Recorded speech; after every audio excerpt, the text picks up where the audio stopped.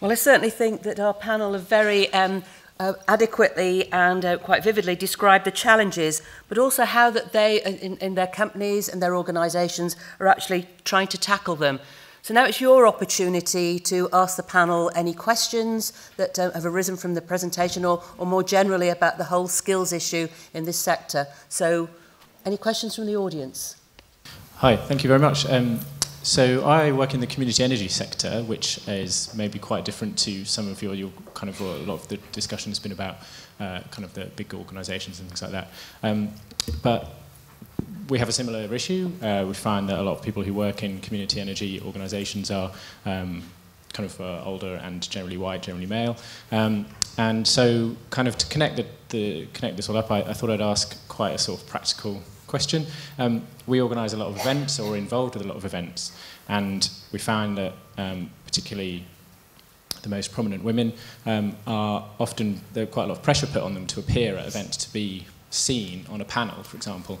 And so imagine you're organising an event and you're trying to put together a day like we're having today, various panels.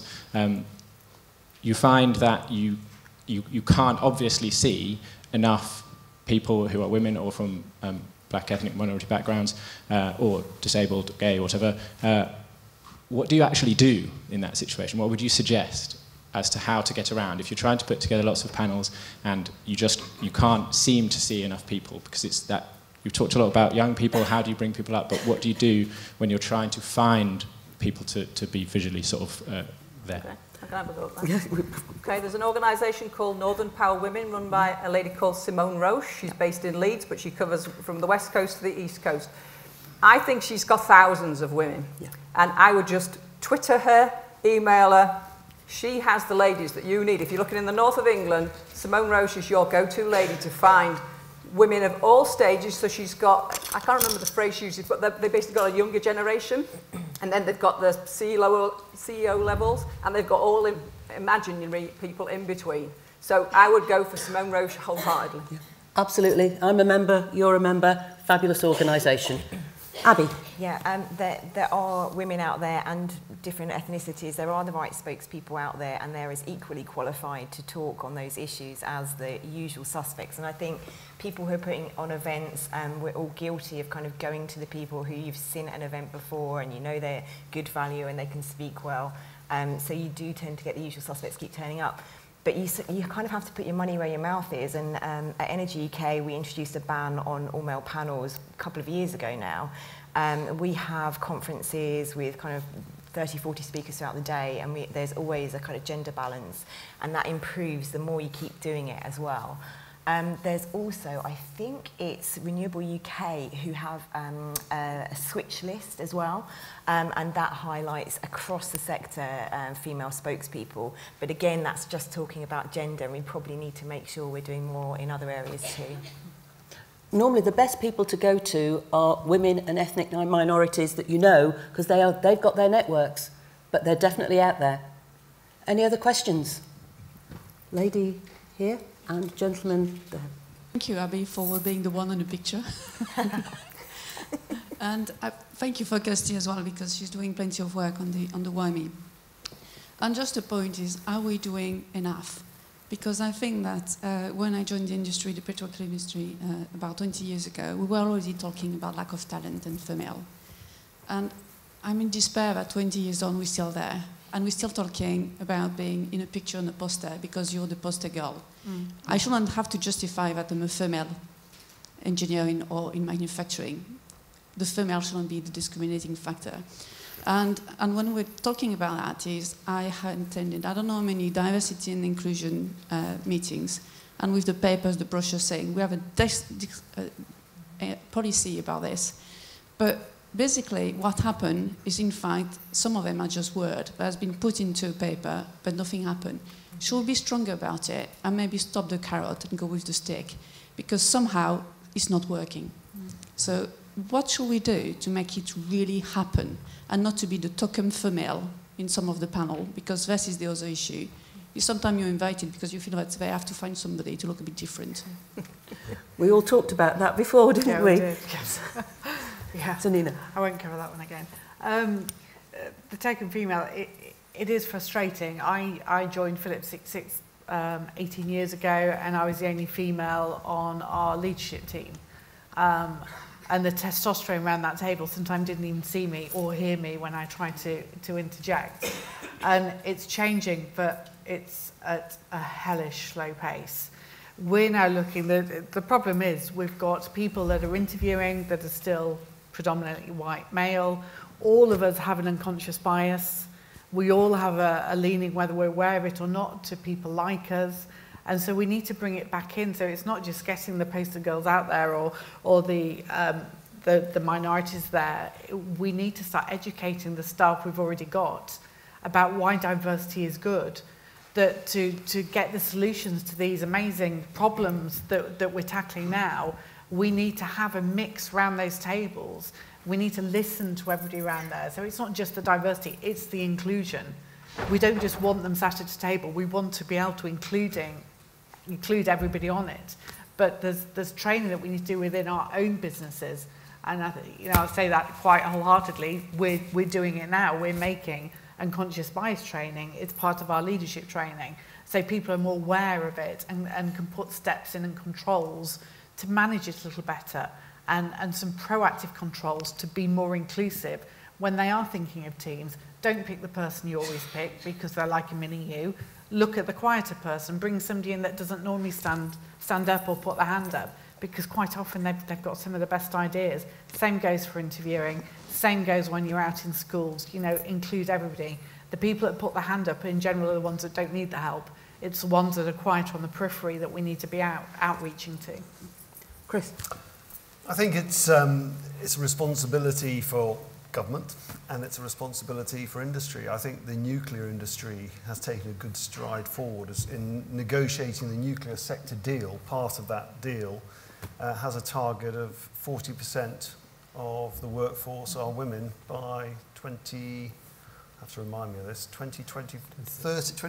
think it is. But it's quite it's a really tough target to make, actually, because they're currently at about 15%, so they need to be recruiting more than 50% women in. But they are absolutely looking at every initiative, including some of the returners to work and encouraging cohorts of women who previously left to come back in.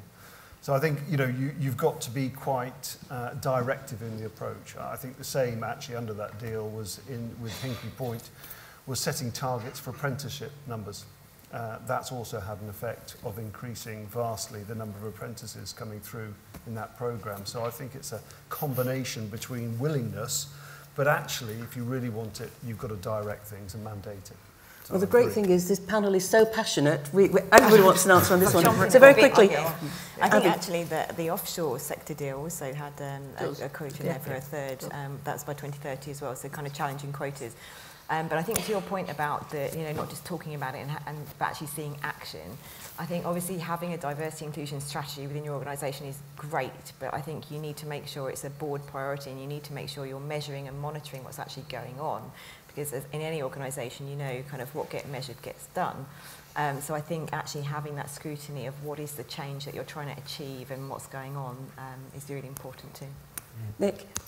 Yeah, I just wanted to echo that really. That I think on the one hand, I think we're all clear that business as usual isn't going to deliver the change that we want to see on equality and diversity, and I think that needs to be taken seriously. We can all sit here and say, yes, business as usual isn't good enough, but actually taking that seriously and thinking about how that's going to disrupt, it is going to disrupt the way businesses operate in some ways, but that's going to be a positive change if we follow it through. And I mean, we've been talking to Ofgem to sort of pick up on Abbie's point about what gets measured takes effect. We've been talking to Ofgem about including a diversity target in the next phase of the price controls for the regulated part of the energy industry, and that's something that Ofgem is considering. And I think that would be a positive step forward to see that. I think that is an output that we do need to see measured and to see action on. But yeah. I'm going to move on to another question because I know there are people, the hands are going up. Lady at the top there, can you oh, gentleman there. Hello, thank you. It was interesting to hear the panel kind of mention reskilling and upskilling. From my role within an awarding organisation looking at adult education, I'm very much interested into how would an adult gain entry into the sector. So from maybe outside of the sector, what sort of skills are they going to have to need to gain entry into this area? Okay. Chris.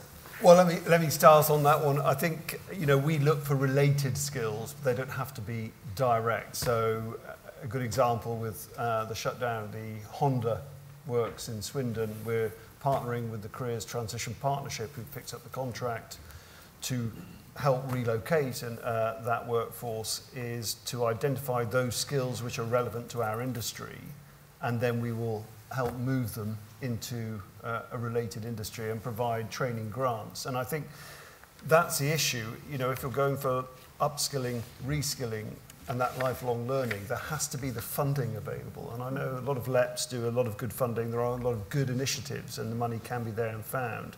But you've got to find the related skills, then an organisation willing to produce the bridging training requirement, which makes them relevant to the new industry. We do that. Of course, there are other skills organisations who do that for their sectors as well. Kirsty.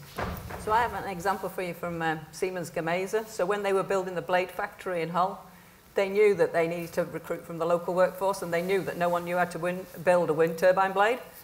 So they worked out how to do the training, and they didn't look at what A level the person had or what degree that person had, or what they looked at what their thought processes was, how they interacted with people, and they did some basic practical skill training, and then they took that person and trained them in their own training facility, and they've got an amazing workforce, and they tried really hard to get the diversity in there as well. So they've got not just diversity of you know, women, men, but age and background. So I think companies actually, if they think about it far enough out, they can plan it in.